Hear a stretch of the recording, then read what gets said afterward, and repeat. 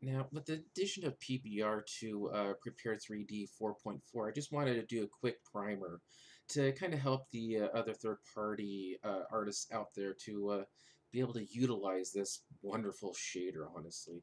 And so this is basically it. Now, one of the cool things about this new shader is you actually can get a little bit of a preview of it within 3D Studios Max. So it's a great way of letting me demonstrate PBR. And for those who don't know, PBR stands for physics-based rendering, or physics-based reflections, one or the other. But the key difference between PBR and the previous of environment mapping or specular type of rendering is in the reflections. And this is a great demonstration that I have set up here to show you the key differences in those reflections.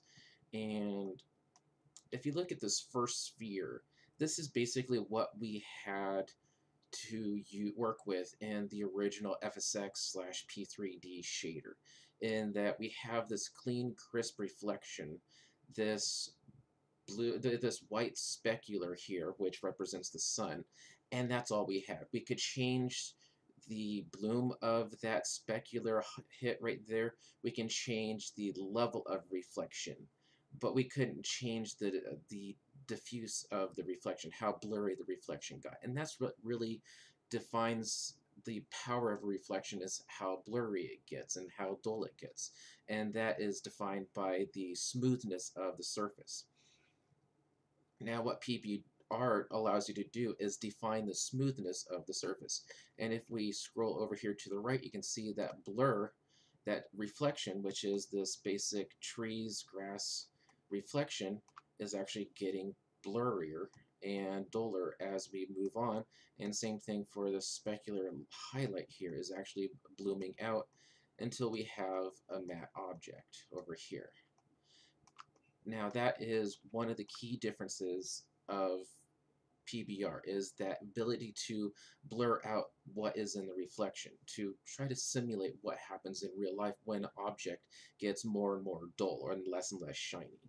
Now the second portion of PBR that really is going to affect the third-party models and aircraft is the Metalness Channel, which is a second channel that we can tweak with. Now, the metalness is usually off and on, and I'll demonstrate why this is that here you can see the same sphere, same color, but this time it has a gradient over it of the metalness, along with the uh,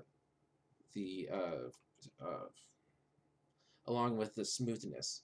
So right here we have 100% metal and then 100% not metal. And you can see in the graduation of it going from not metal to metal, there isn't much difference until it gets to 100%.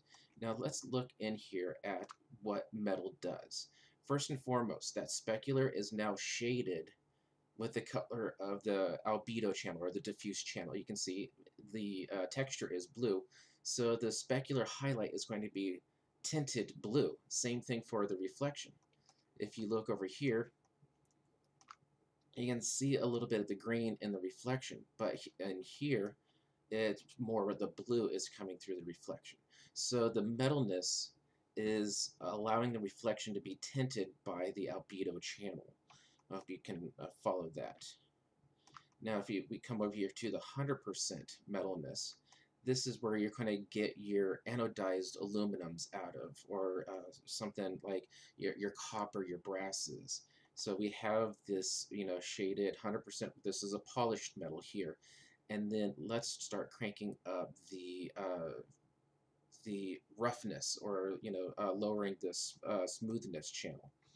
You can see right here we're starting to get into the dull anodized aluminum here, and then really dull here. So this is, in a nutshell, what PBR is going to bring to P3D 4.4 and above. And let's go ahead and take a quick look at how we get that. First and foremost, as you're going to need the access to the max file, because it's a shader that you have to select. If we go in here, you can see right here, this is called Prepar3D PBR. And if we come in here to the standard shader, and you can see this is the standard FSX P3D shader that we typically select, but here's the PBR one. I'll show you the difference between the two. So right now there's not a lot of depth between in the shader, and that, you know, what we can work with. It's pretty short list versus the older one that had a really long list of tweaks and different settings. So hopefully they give us a little bit more power to work with within the shader, but right now what we have is definitely workable. So first and foremost, we'll have this albedo. This is basically changing the tinting generally. You want to keep this white. If you go into the darker, you can see it just kind of tints everything dark. This metallic and smoothness, I have no idea what it does. I mean, it says it just adjusts metallic and smoothness, but I haven't seen any difference in the game. Here's your albedo. Right here, you can see this is my image right here, and this is really interesting in that the shader actually, when you load up the DDS, the compressed format, it actually flips the UV channel, so it's basically how it's going to be seen in the game. Now, if you load up a Targa, it's not going to be flipped. It's really interesting how they did that, because one of the annoying features with FSX P3D development is you have to flip whenever you convert from Targa to DDS. You have to flip the image, and this actually already knows that, so that's great to work with. And here is the all-important metallic. This is going to be replacing your specular channel, and it doesn't look like much when you view it from here. You look at this and you just like, okay, well, what is this? I'll go ahead and you know, after this, break out the different channels and how to use them. But this is your metallic slot. I usually call that as a .m for metallic, and I'll do like a _A for albedo, _M for metallic. Then you have a normal, emissive, and detail. And then we have this is an important one right here. Metallic Map Has Occlusion. Now I'll go ahead and get into what that is, but that's definitely a new feature in the PBR, is having an occlusion layer in your texture, which is really important, and some other general controls in here, but these are the main important features right here. So let's go ahead and look at the texture itself. So let me move over my Photoshop right there. And the albedo channel is just like your standard diffuse channel, your diffuse map in your FSX. It's probably, you could actually use the same. The channels are RGB, and the alpha will control the opacity, and that is controlled inside here, right here. Right here. Opaque, mask, and translucent. So if you have like clear glass, you set this to translucent, and it'll use the alpha channel to decide what is translucent and what's not. Let's go back in here, and then here you can see all the spheres are going to be texture mapped to this blue area, and the text is just over here. And then let's go into the all-important metallic map. Now, this is RGB plus an alpha. Has to be RGB plus an alpha. The red is going to control here. The red is controlling the metalness. So white is metal, black is not metal, and here's that gradient that I showed you that really didn't do much in the scene. You know, the gradient is right across these spheres, and it really doesn't do much. But the difference between white and black is very, very big.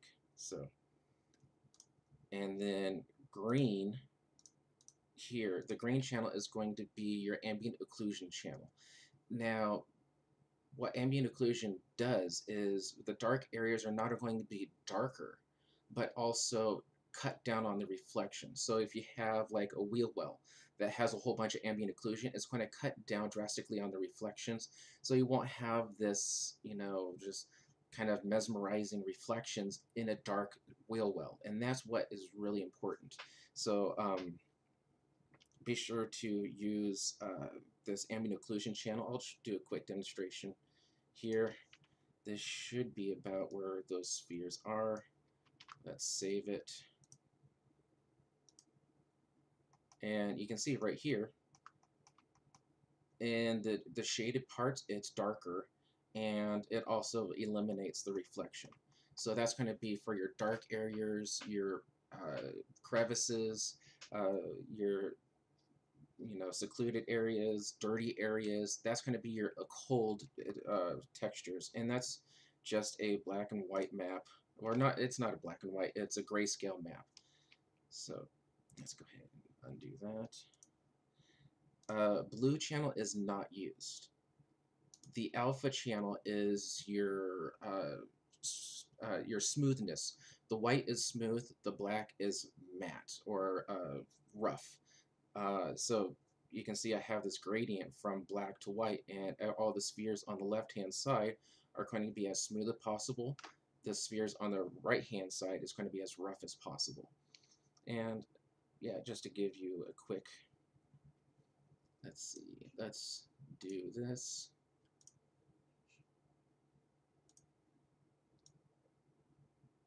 I should hit one of those spheres.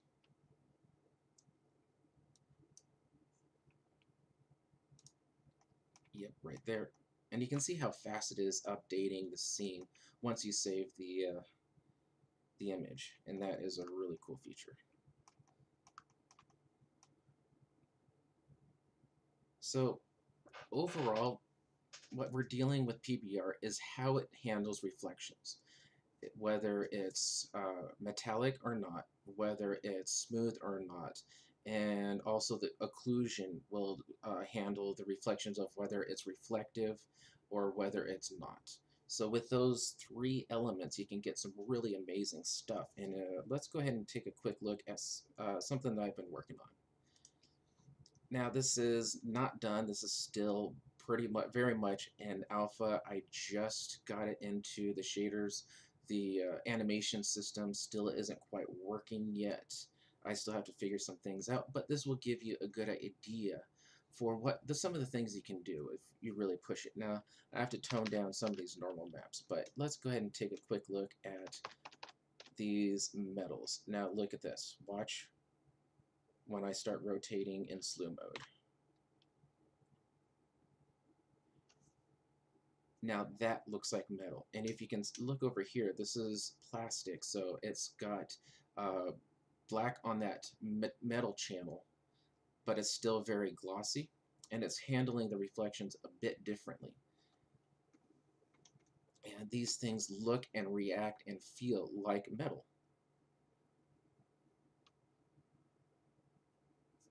Very nice. I'm happy with how that came out. Now let's take a look at something else, like these right here. Since the Albedo channel has yellow, it's and this is a metallic cylinder, and the metallic channel is set for white, it's going to tint the reflections and the specular that yellow, so it kind of has this anodized look to it. And you can see these rudder pedals where some of the paint has worn off and shown bare metal versus the painted. You can see right here the difference in materials and how it reacts to the reflection right there.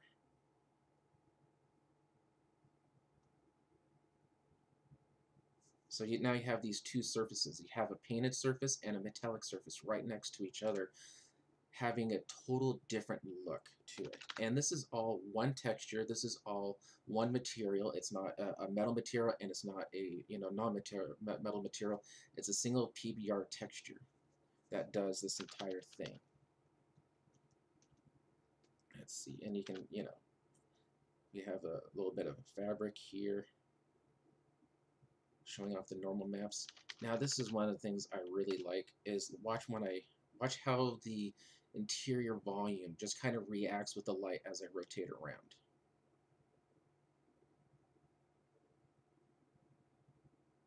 I just love the way everything reacts to the light.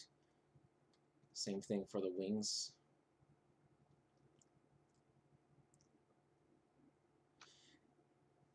Now, PBR doesn't change what is in the reflection. What is in the reflection is still defined by P3D as being that the really old glass, blue sky up above, grass below, trees around. That's always going to be a reflection. I don't know how to change the reflection cube. I didn't see that in the options. It's something you can do in the old shaders, change the reflection cube, but it's not something I did see. You can even see down here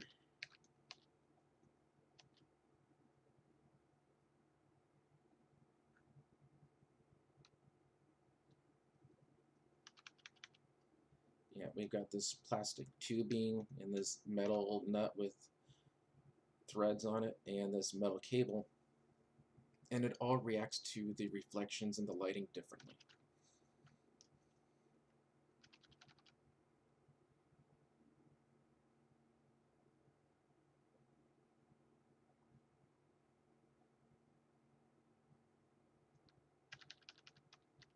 Well, anyways, I hope you've enjoyed this quick look at PBR. Well, 16 minutes is a not so quick look, but anyways, I hope you enjoyed this and hope it was educational. I can't wait to see what some of the other third parties or some of the the fan base third party add-ons do with this technology. I think it's really kind of revolutionize some of the visuals that we have in here, and I'm really looking forward to seeing what you guys do with it. Anyways, take care.